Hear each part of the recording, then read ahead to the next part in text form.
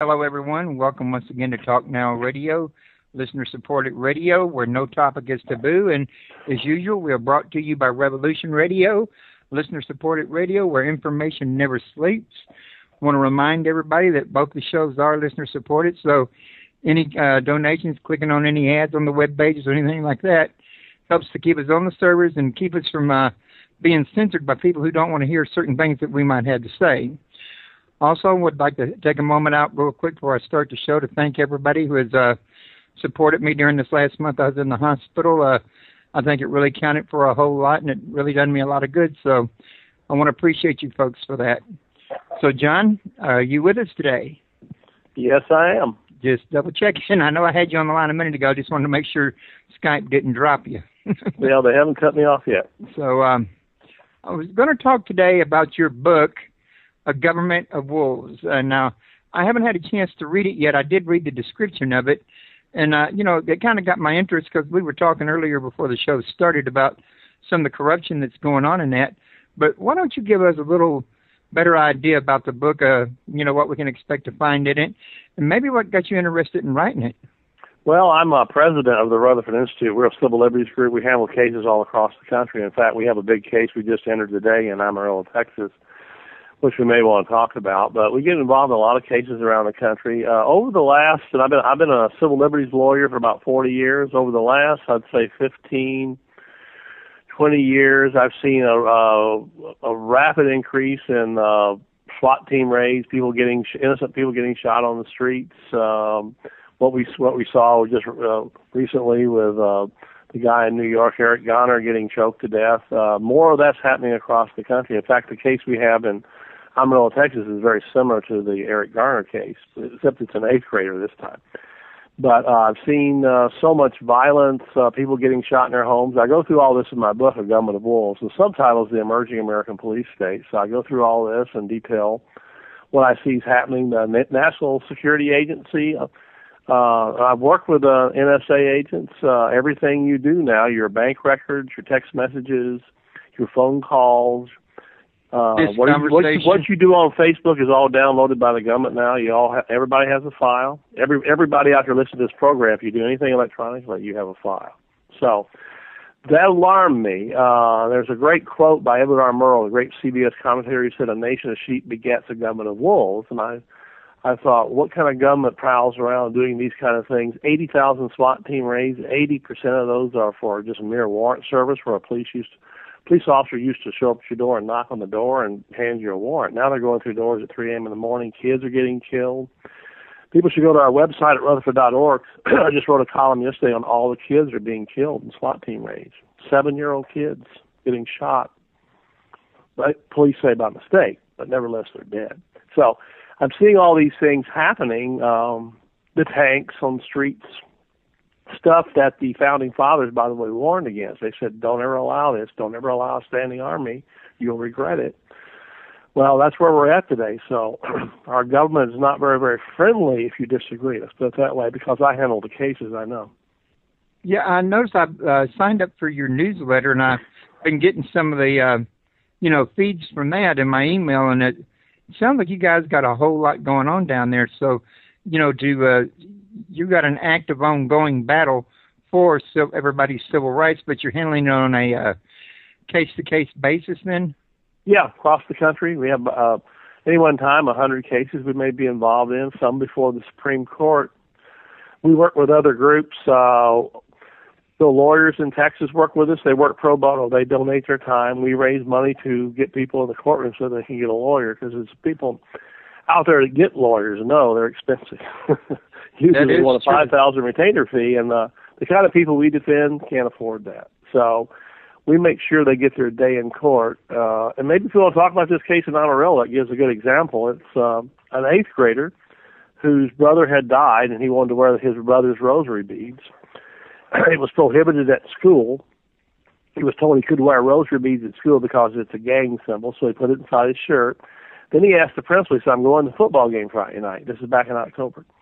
"Can I wear my rosary beads?" The principal said, "Sure. Yeah, football game, it's not during school hours." So the police walked up to him, they saw the rosary beads and told him to take them off. And he said, but the principal said I could wear them. And he started arguing with the police. Well, they slammed him face down. He couldn't breathe. He was taken to a detention center and he had to go to the hospital. This is an 8th grader. And all based on the fact that they shouldn't have done it in the first place. So that's a case we're entering today. But we're seeing those kind of cases on a routine basis happening across the country. It's not just a few isolated incidences. So we've moved into a new territory in this country, and I'm telling people, you better wake up. You better start getting involved in your government and take this thing back. Because, I talk with NSA agents, people out of Washington, D.C., that tell me we only have a few years left before the country could lock down. And most people don't realize in January, drones start flying over the country. They'll have scanning devices, weapons on them. And the police will have those as well. They've been authorized? They've been authorized. President Obama signed a law allowing them to fly over America without any civil liberties protections. I've lobbied Congress to give us some protections against them. But can you imagine they can fly over your home and scan your home and see what you're doing inside and fly off, record it? And people are getting these weird SWAT team raids. When we had another case in Texas where a fellow, they were going to do a routine knock on the door. Warrant service, they found out he had a legally owned shotgun. They did a SWAT team raid. In the middle of the night, his door was locked, so they shot him through the door of his own home.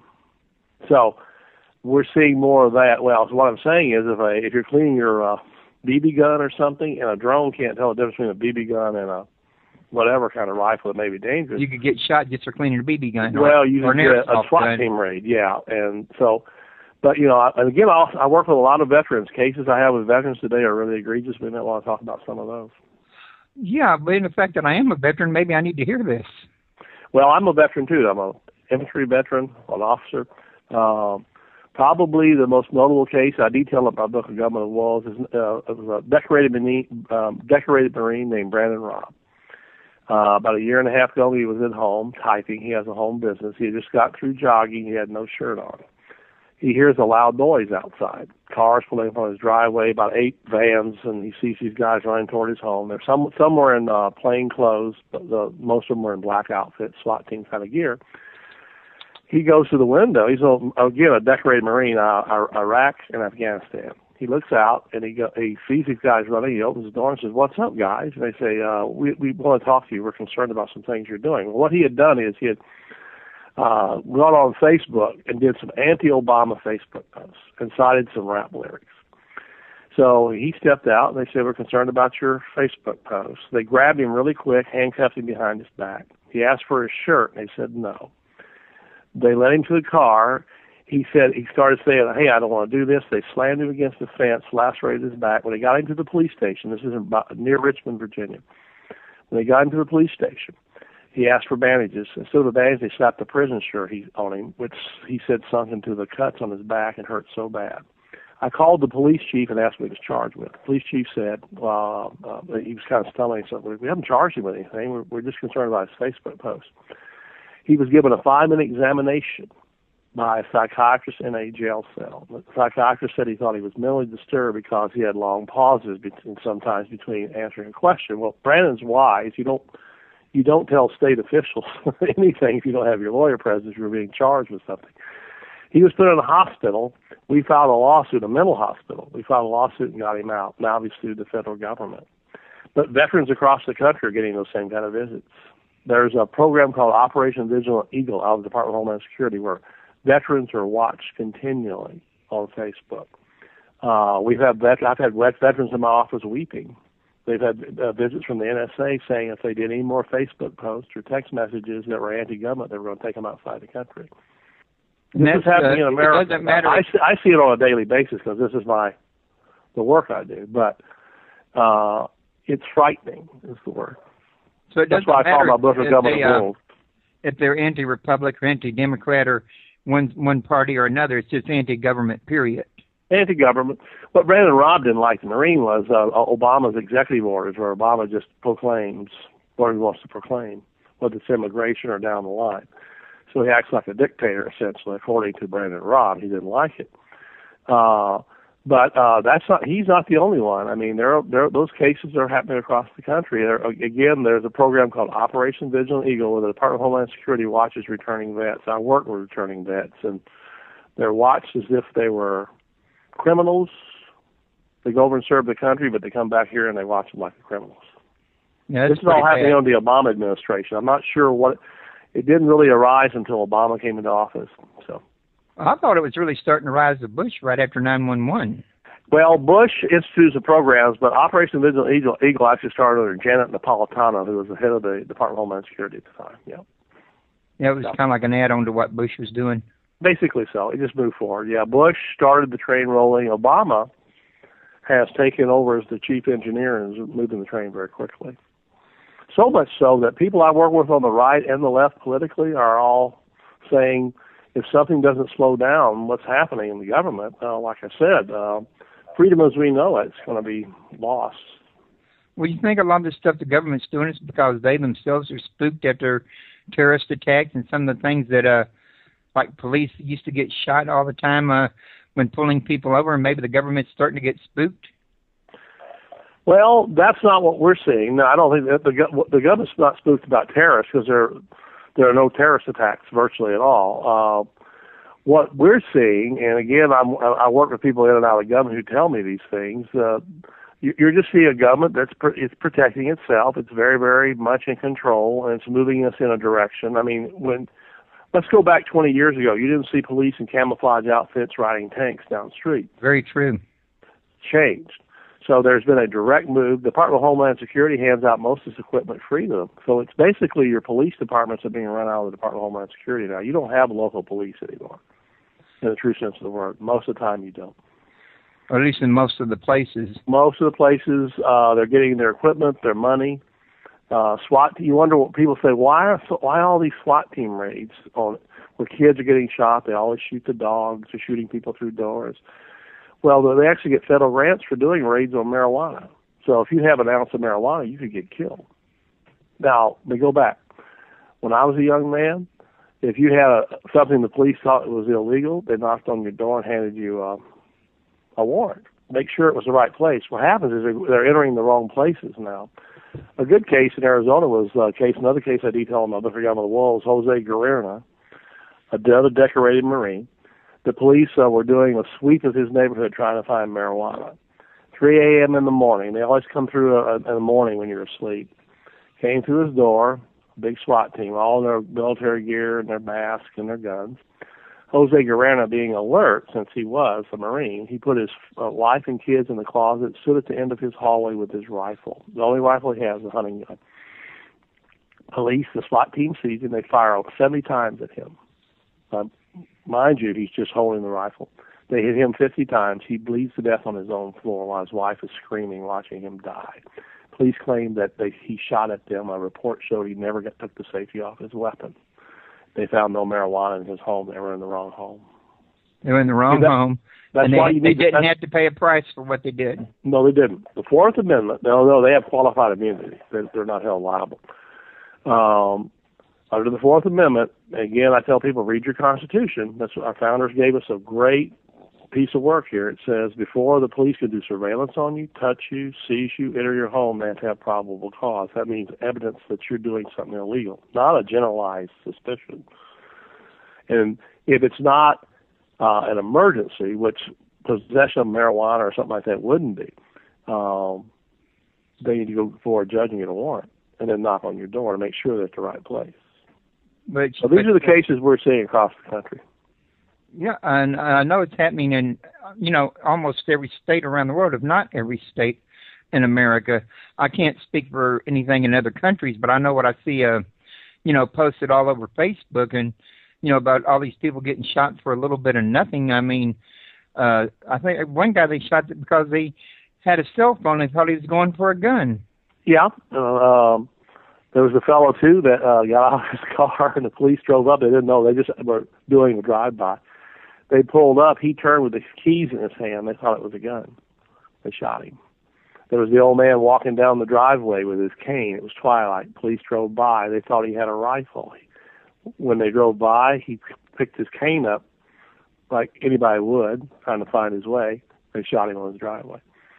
Well, let me ask you this. You see these people posting YouTube videos and putting them on Facebook as well, where they're in these here lineups where the police got everybody stopped and they're checking them out and they're asked to pull over and they're like, "Are you detaining me?" And they give these cops a really hard time about the technicalities of the law. When these people do this, are they placing themselves in any kind of danger?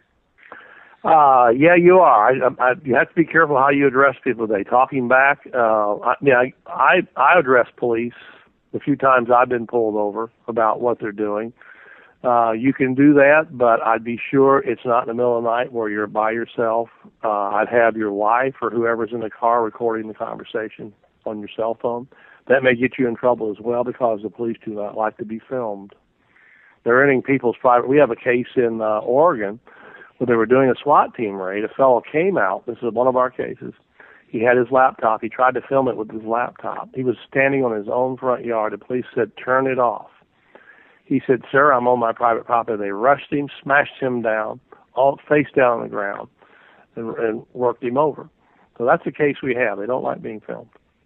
This is America, or is it America? This is not the America I grew up in now. Wasn't the one I grew up in. I mean, when I grew up back in the 50s and 70s area, there wasn't no SWAT teams nowhere. No. It all came out of stop, and then they would be nice to you and talk to you. Yeah, what they're getting is they're getting new equipment. About 40% of the equipment police get. People argue, well, they're just getting old equipment from Afghanistan. Well, that's not true. About 40 to 45% of it's new equipment. So large corporations are making a lot of money off of it. Obama, people like that. What I find most of the time, and I do when we take these cases on, when we are fighting a law, we trace back to find out how some of these crazy laws get passed. It's usually some large corporation that has lobbied it and has some politicians in their hip pocket. We have we enter all these. We have cases across the country where people want a single chicken in their backyard for eggs. It's illegal now. Well, now that you're talking about big corporations funding a lot of this, I don't know if you feel comfortable answering this, and since it's going to name names, but out of at least your corporations, is a lot of the times it maybe the Koch brothers. Yeah, I don't know about the Koch brothers. I hear about the Koch brothers all the time. I just know that the corporations, like for drones, for example, there's a reason drones are going to start flying over America. I mean, I've talked to other countries. They're freaked out about it. I mean, I wrote the first, by the way. You can go on our website. I wrote the first anti-drone law. It was passed in my little town here in Charlottesville, Virginia. It caused international sensation. I had people from Germany, Sweden in my office interviewing me, journalists. And they kept saying, why do Americans want drones flying, armed drones that could sweep over them and shoot them and stop protests and stuff?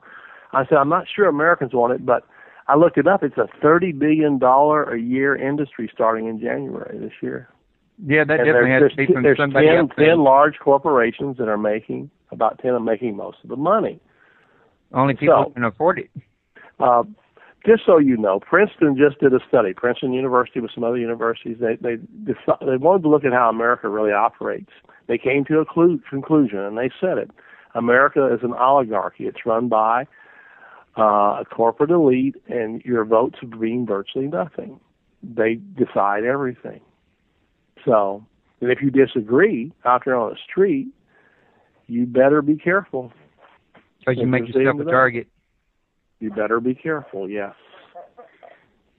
Okay. I mean, there are ways. In my book, A Government of Wolves, I have a whole section on what I think we can do, how we can take this thing back. But it takes thinking it through, being careful, being very public about it. I personally think before we can take anything back, you're going to have to get more of the average civilian on board on the same page. I agree, and that's what I'm trying to do. That's why I do radio shows like this. That's why I write my books. That's why we take on the cases we're doing. We're trying to show people that something has changed, and radically so. I mean, you may not agree with what happened in Ferguson, Missouri, and I don't either. But the issue there was, and I told policemen this, and I work with a lot of good cops, by the way, who don't like this. When you show up in a tank and fatigues and point guns at people, you're going to get a reaction. I've worked with good cops who don't do that. They go up and shake hands with the protesters, talk to them, the protesters walk off, and it's over. There's a way to handle these things. Again, I consult with some cops on this stuff, but you know, if you want to act like the military, people are going to start responding in a different way. They're going to resist because we're taught in school that we do have some right, and in some schools, by the way, not a lot, because I'm finding that education about the Bill of Rights has gone out of schools. Most kids, I have an intern program. I've had it for almost 30 years, where students come in and study with me in the summer. I've yet to find one student who can give me the freedoms of the First Amendment. These are law students. Well, have you heard about Obama? According to my son John, he told me this morning that Obama's trying to pass laws to make these policemen have to wear these cameras to film everything they do. You heard anything about that? Yeah, it's a $263 million project funded by Taser International, a large corporation. So there's conflicting evidence on these cameras. Some people say they work, others say they don't. In Los Angeles, the cops were wearing them, and for some reason, mysteriously, occasionally, they would be turned off in certain situations. That's what I said to John earlier this morning. Plus, there are surveillance cameras, by the way. If you see it, and you're going to see more and more of them because there's a lot of money to make. It's $263 million. Taser International, who does the tasers, is going to make a lot of money off of this. And they're going to continue to make money off of it. It's pushed by the government. There are surveillance cameras. So when a policeman walks up to you, you better know your Fifth Amendment. You have a right not to incriminate yourself. The right to remain silent. What I'm telling before you put these cameras on policemen, the policeman should, when they walk up and start questioning you, they should give you your rights. Because at that point, if you did anything, you're in trouble. Or even if you didn't, if you can make it look like you did. It's a surveillance camera. They're going to be able to walk and pan and see all kinds of activity. Now, what did I just say about the Fourth Amendment a few minutes ago? The Fourth Amendment says before you do surveillance on anybody, you have to have probable cause. We're bypassing all that. We don't teach our students that. People don't know it. And the reason we have the Fourth Amendment in the Constitution, when some of the framers saw the Constitution and didn't like it, they said we need a specific Bill of Rights and you protect it. So they wanted the Fourth Amendment, which is an anti-police state provision. You can't crash through people's doors. You can't do surveillance. You can't run up and grab them and slam them down, again, unless you have evidence of criminality. And criminality is not talking back to a cop. Remember about the First Amendment, what does it say? You have a right to free speech. It also says you have a right to petition your government for a redress of grievances. But many instances today, policemen are telling people you can't even say, I disagree to a cop. You go face down. And sometimes your jaw gets broken. We have those cases as well. Well, aside from the case-to-case, in-court defenses that you're doing on this here, you got any projects going on that's I guess you could say a broader spectrum, like a grassroots movement to make actual changes within the government itself? Well, we're trying to do that. I mean, again, like I say in my book has sold well. It's won 2 major awards. It's actually gotten out there, Government of Wolves. I'm telling people to get organized in your communities, but the one problem we have is the average American watches 150 hours of television a month, and that's increasing. Americans sit and watch a lot. What I'm telling Americans is take 1/3 of those hours and get involved in your local communities. Albuquerque, New Mexico, they basically stormed their city meeting there. They all got together in a group and went down and objecting to the way the police were acting, also all this military equipment, and demanding that people send it back. In some county in California, they did the same thing. America was founded on the basis of local government. It works, but you're going to have to get involved. You're going to get what I call civil liberties oversight committees, where people, just average Americans, get together. When they see a SWAT team raid and someone gets shot, an innocent person, they go down to city council and they object. They hold their politicians accountable. So that's the only way you can change things in this country. The people in Washington, D.C. don't listen very well, not to the average citizen anyway. Yeah, I can see that.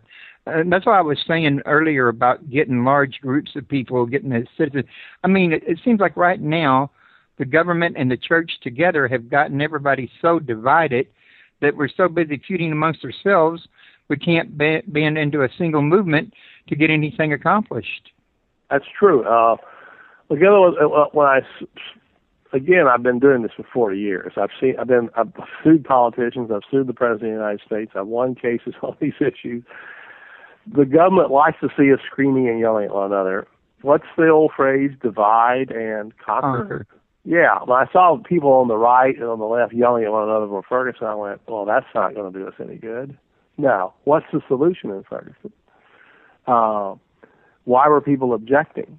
Well, obviously, as we see with the Eric Garner case, the guy they choked to death in New York, the case we have in Amarillo where they choked this kid and had to put him in a hospital, an 8th grader. There needs to be some oversight now. Your local city councils are not doing it. So citizens are going to have to provide oversight. They're going to have to get involved. They're going to have to protest. I mean, people forget, 1776, what did they do? They were revolutionists. Today they'd be called terrorists. Yeah, they probably would. Yeah, the NSA would have a lot of records on them today, yes. And they'd be watching them. I mean, we have these cases where people want to do a simple free speech protest against something in a town. They do text messages. The FBI downloads those, reads them, and then they go in and actually meet with the people before the protest and try to discourage it. And they do many times. They basically threaten them. Now, is this how America should operate? No, it really shouldn't. But it does, unfortunately. Yeah, we're headed in a very bad direction, let's put it that way. I haven't given up yet. I have friends who have actually given up. They've left the country. Well, I know in a lot of these cases, the evidence for the actual thing that goes down is very clouded. Look at the Ferguson case. They had a video up that everybody could watch where the Michael Brown had supposedly robbed that store before running into Wilson. The problem with the video was it wasn't clear enough to tell for sure if he actually was robbing the place or if he had actually paid for his stuff and left like he was supposed to. And then you got one side hollering one thing, one side hollering another. And then I began to wonder, was it planned to be that way in the first place? Well, that's another thing. You're raising a good issue, maybe not directly, but the government admits this. They use what they call urban crisis actors. They're trained agents. The FBI has 15,000 paid informants, they admit it, who infiltrate groups, who infiltrate protests. In fact, it was recently, I forget what city, an FBI agent pulled a gun on a protester. The protester responded, "Hey, I'm an FBI agent." It's true. That was a story I read. It kind of freaked people out. But the FBI, by the way, has been doing that since the 1950s. They infiltrate any kind of what they consider to be a resistance group. That way they can divide and conquer before it gets out of hand. And the urban crisis actors, I mean, go to our website. I've written about this. They do, a couple years ago in San Diego, they created a zombie town, and zombies were average Americans, gun owners, basically. And the crisis actors went in. They played like they were zombies or people armed with guns, and the other actors. These are all FBI agents, Department of Homeland Security people. So sometimes when you see things happening in cities, you may not be dealing with an actual protester. I'm just saying maybe. Things are not always as they appear to be.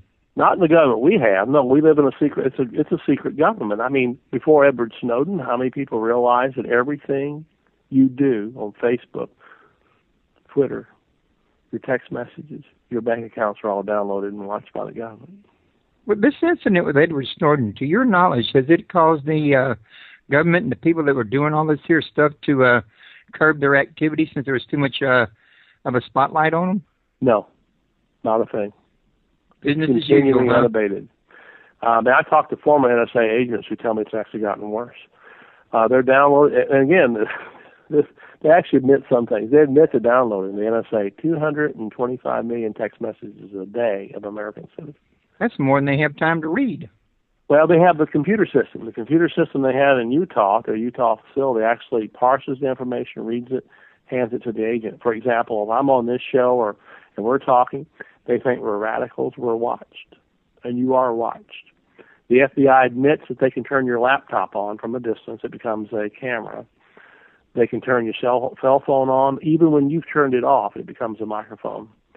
So I'm telling people, even in your own home now, if you're talking about something you shouldn't be talking about, don't. So sometimes it's not even safe to talk about things with your family at the dining room table. No, not the cell phone around. No. And the new smart TVs, by the way, they're coming out with those soon. They have facial recognition software, voice recognition software. Well, aren't these violations of our rights? I think they are, yeah. Sure they are. We know that, but the government doesn't give a poop about the Fourth Amendment. And the only way to put a change to it is to have enough people stand up and protest. You need a mass, what I call mass uprising. Yeah, we need that. I'm hoping with the things we're seeing now that will get people, it needs to be nonviolent. Violence will not work. What I warn people of this, and I know this, your average small town has enough firepower now and assault vehicles. They'll soon have drones to put down any kind of uprising. Nonviolence drives them crazy. That's why they're going to have drones watching it. That's why they have FBI agents reading your text messages and watching you. It's why the NSA now is watching kids. By the way, this is another interesting facet of what we're seeing. They're contacting high schools now and middle schools so that when kids do Facebook posts, they don't like the NSA. Kids are called in. They're reporting to the schools. So they're watching everything you're doing. Well, now, I read online that Facebook and Yahoo had agreed to stop sending the information into the NSA. Are you telling me that was just a front, that they're still the Facebook and Yahoo are still delivering the information? I wouldn't trust what they say. No. Amazon admits they work with the CIA. In fact, Amazon just built a $20 million intelligence cloud where all the agencies can share in all the information, all 17 intelligence agencies. Google works with the NSA. They admit it openly. And yet nobody stands up and says a word other than to argue. Well, I'm saying a word. There are good people out there saying a word, and they're saying they don't like this. The question is, how do you get the average American up off their butts and engaged in this before it's too late? If you have, I tell people this, you have children or grandchildren, be concerned, because their future is going to look different than your future. Yeah, their future could cascade right around them. And if you don't alert them, you don't make them aware, they're probably not going to know what's happened. Yeah, that's why. I have a granddaughter. She's 7 years old. She's only 7 years old. I talk to her about these things. I talk to my kids about it too. I think they need to know. In fact, my kids have taken an active interest, especially my youngest one, in politics. So yeah, that did my heart good to see that. Get involved. The thing that we have to understand is, and I'll go back and say it again, is you're dealing with a government that is a secret government. It's and it's expanding all over the world, by the way. I mean, most people don't know that the NSA has a program called Echelon and Five Eyes, where they have bases all over the world. I know they got that Echelon computer. Well, the Five Eyes program, they have bases in Australia, New Zealand, Great Britain, different countries around the world. So they basically I call it in the book, my book, A Government of Wolves, an electronic concentration camp. Yeah, pretty much from what I'm seeing, and you can tell me if I'm right or wrong, the way the system's pretty much working is you got a front government like the president, Senate, Congress, the House, whatever, that everybody's elected in, but in all actuality, they're not the ones that's making all the big decisions. It's the people with all the money who's guiding what decisions are actually being made, and that would be your secret government. It's a secret government. In fact, I'm telling people there are a couple movies you should watch if you haven't seen them. Watch Minority Report. That's a Steven Spielberg film, Tom Cruise. The movie's set in 2054 with all this awesome technology. That technology the government already has, so they're 40 years ahead of the curve. Also, The Matrix, where you're not sure what you're dealing with sometimes, who you're talking to. Again, let me go back and say this. If the FBI admits they have 15,000 paid informants that infiltrate organizations, groups, and companies, you don't know who you're talking to sometimes. They admit they do that. And they admit they specifically infiltrate nonprofit groups. So basically, they admit that. I'm pretty sure it's not just nonprofit groups. There's probably town meetings, church meetings, Sunday school meetings, anywhere that any of this could be discussed. They probably got at least one or two people with ears on that nobody even knows they got that side to them. And if you're organizing a civil liberties group in your community, you have to be cognizant of the fact that one of the people in your group may not be who they seem. But let me go back. This is not conspiracy theory. This is all footnoted. In fact, one radio talk show host says, I want to call you a conspiracy theorist, but you have 30 pages of footnotes in your book. So I footnote everything. The government admits these things. They're in your face about it, but what they think, and they believe is the average American will blow it off. They won't care. I mean, where's the massive uprising about the NSA when we find out about them snooping and downloading and using it against us, dragging a Marine out of his home because he does anti-government Facebook posts and putting him in a mental hospital? I go back and ask the question: is this America? Is this what we really want? So it's like waking up after a 10-day drunk when someone threw water in your face and saying, "Get up and get out of bed and let's try to change this thing." And then you find out that nobody has ears to hear.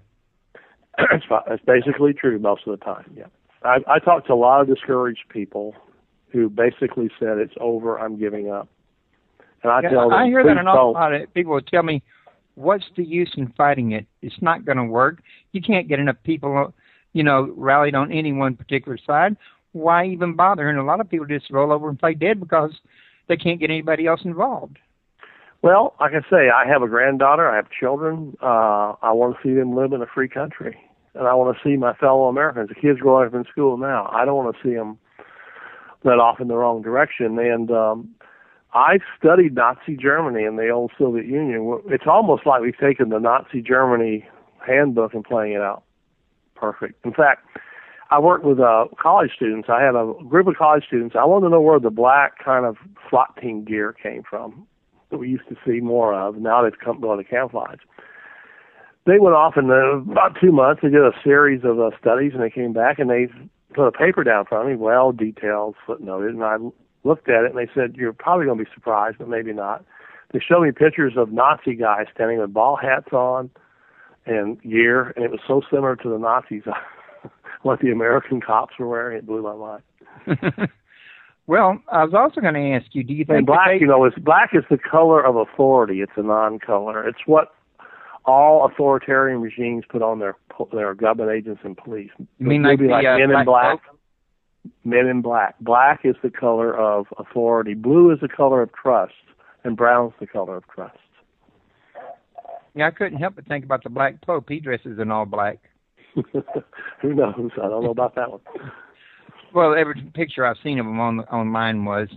But, yeah, do you think the day's going to come when guns will be outlawed in America and confiscated? They would very much like to outlaw guns, yes. And I hear a lot of groups saying guns, we need to outlaw guns and all that. Well, if we're going to outlaw guns, it's taken away from the government, and you might have me in your back seat saying this might be a good idea. But if you're just going to take it away from the average American, the balance goes away. So, and you're going to be facing some of the most terroristic-looking government agents you've ever seen in your life. Well, I would say that gun ownership in some areas is probably one of the few things that's keeping the country free. I was going to say, I'm kind of thinking what's really going to happen, though, is if they ever do try to clamp down on the gun laws, they're going to probably have a big revolution on their hands. Yeah, but see, yeah, they're gearing up for that. You asked me earlier, what are they gearing up? They're gearing up for that. They're really nervous about veterans because veterans have been gone over and trained. A lot of them are coming back not happy about what they're seeing over there. They talk to me. Some of the drug trade, seeing barrels. Listen to this: crates of American money just being flown in and handed out to other government of people in other countries. No accountability for it. I've had officers tell me that. And the drug stuff, the opium trade and all that over those countries. Basically, Americans guarding opium fields. I had an Air Force officer who said it so disillusioned him. He could not believe he got out of the service. He quit.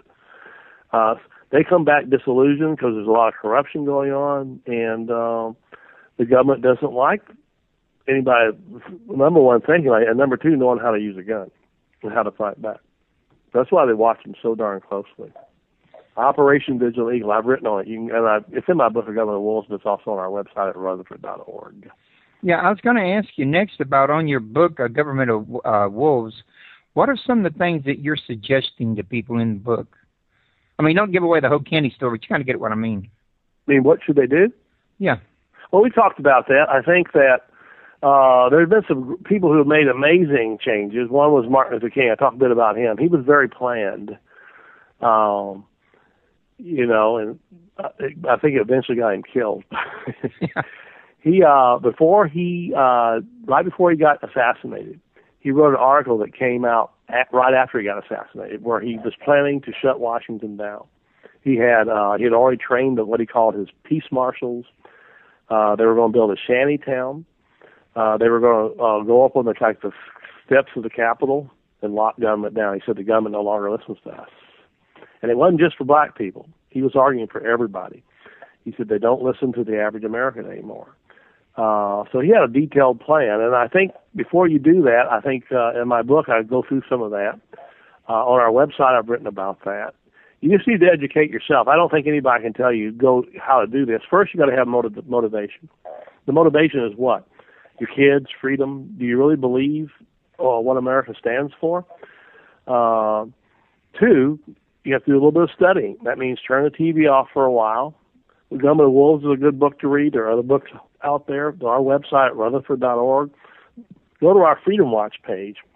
You'll see all the things we detail that's going on in the country, and that should scare the holy poop out of you.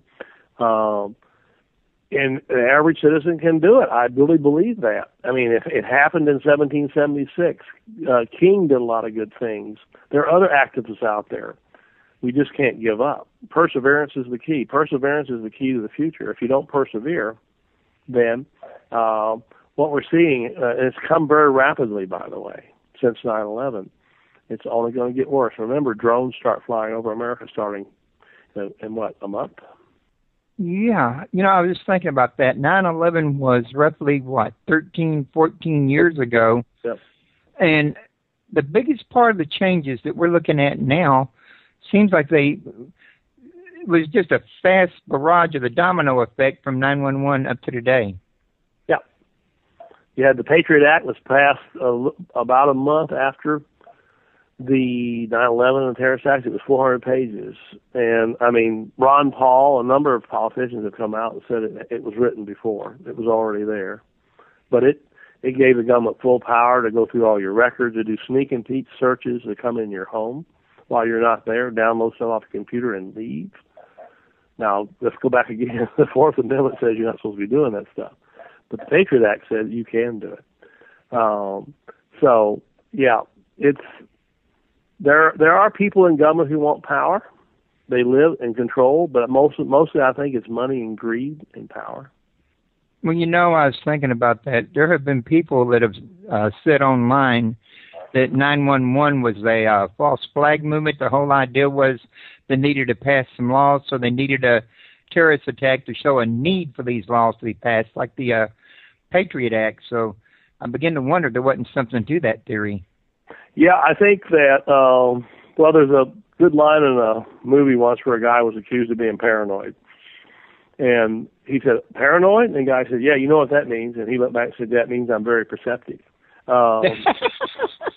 A little paranoia today can go a long way into maybe opening your mind. I think that I'm suspicious of government. The guy who wrote our Bill of Rights, James Madison, said, we ought to mistrust all those in power. Now, he sounds a bit paranoid, but he was a wise man. So we ought, when politicians' lips move, people think I'm joking, but really I'm not. I know when a politician's lie, when his lips move. Yeah. I don't trust anything they say. Give me the evidence. Let me see it. Now, if the average American would work off that premise, we would live in a much better country. Now, you don't trust anything that either side says. Doesn't matter if it's Democrat or Republican. It's government. The lips are moving. It's lying. I've been doing this for 40 years. I've sued so many. Fighting politicians, more rightly and left. No. If they're in the hip pocket of some large lobbyist, no. Most of them are. There are a few who aren't, by the way, and they're good men. But I would say most that I run into are greatly influenced by the golfing trips, the trips abroad, the airplane trips. The money, the bottled water, the free flowers on their desk. By the way, most people don't know this, and veterans are outraged by this. The good veterans I work with at Walter Reed Hospital, a veteran has to go in if he's got a sickness or a complaint and sit in the lobby. The congressmen, most of them who have never served in the armed forces, go up on a gold-plated elevator and get immediate service. Now, what does that say to you? Special treatment. You got it. Which there is a lot of special treatment that does go on. But, remember Nancy Pelosi was getting $5,000 a month, bottled water and flowers on her desk every day. Yeah, but no, I don't know many Americans that can afford bottled water and flowers every day on their desk. And we pay for that, the taxpayer. Yeah, they don't want the taxpayer paying for food stamps, but they do let them pay for bottled water. I'd like to take the bottled water and pour it over her head. So. Yeah, but, you know, in all honesty, though, isn't it all the governments around the world are going toward the same trend? Oh, yes. We're moving into a global police state. There's no doubt about that. And one tip-off to that, if you watch the Chinese protests here lately, the police there look so similar to our police. Same kind of dress, same kind of weapons. The police in London, Britain, Australia all look the same now. And they coordinate and work together when they need to. Again, follow the wisdom of James Madison, the author of our Bill of Rights. We ought to mistrust all those in power. There's been plenty of warnings, I think, down through the ages about keeping a watch on the watchman, because when people start trusting government too much, if they don't trust them, people want to say they're paranoid. If they do trust them, they become fools and they fall for not having a watchman on the government. The government, with nobody to watch them, has free reign to do what they want to do. Yes, eternal vigilance. It's quoting Thomas Jefferson. Let me hear no more confidence in men. Bind them down with the chains of the Constitution. And how do you bind them down with the chains of the Constitution? Number one, know it. And number two, exercise your rights. And they get the point. They don't want you to be out there getting active. That's why they want you sitting in front of a TV set with TV dinner, whatever you're doing, while they spout their so-called wisdom. Also, I think it's a lot easier to control if you're spouting off on the internet than if you're spouting off in downtown Houston or New York in front of a whole crowd of people. Yep. Now, here's the point. Again, it's late in the day, and I know the program's getting near the end here. It's late in the day. I would say, again, I go back and quote one of the founding fathers, take alarm at the first experiment with liberties. Well, that's James Madison again. The first experiment was a long time ago. Take alarm at the first experiment with liberties. Because government has always abused itself. I'm afraid, as I've said, we're starting to copy the regimes of the past. And it's not going to be pretty. There's all this talk about so-called FEMA camps around the country. That may be true.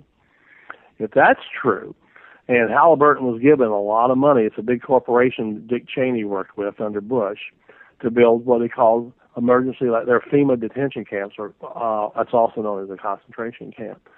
We actually did a project where I had lawyers and students call Halliburton, the big corporation supposed to build these concentration camps back during the Bush administration. They referred us to the Department of Homeland Security. The Department of Homeland Security referred us to another corporation. It went around in a circle for 3 days. No one would answer the question whether or not they exist. And to this day, they still haven't. I think Halliburton spent the money, yes.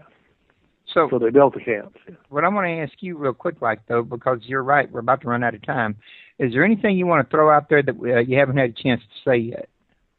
No, I think I've said basically what I think is important. I think I'll say this: education precedes action, and what I mean by that is you've got to get active. You've got to learn your Bill of Rights. You can go to our website. We have a Constitution section on there. Learn what's in the Fourth Amendment, especially the Third Amendment. Learn what's in the First Amendment, your right to assemble, and get out there and get active. Teach your children in the home the Bill of Rights.